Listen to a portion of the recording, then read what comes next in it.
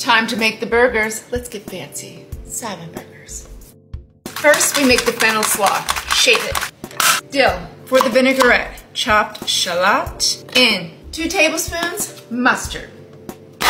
Makes it tiny and it's the emulsifier. Roll the lemon. You know why. 1/4 cup lemon juice. 1 tablespoon honey. 1/3 cup good extra virgin olive oil. Salt. Pepper. Let it rip. All of the vinaigrette except for 1/4 cup.